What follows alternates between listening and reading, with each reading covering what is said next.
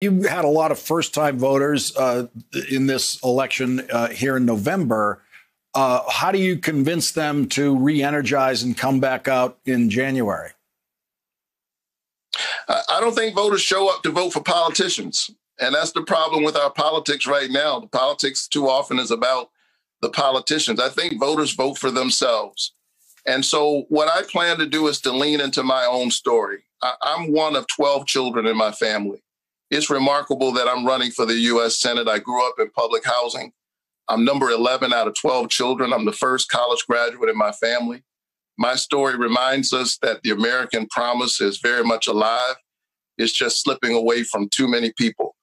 And it is those people who are on my mind and on my heart as I go to bed at night, as I visit waiting rooms and critical care units as a pastor.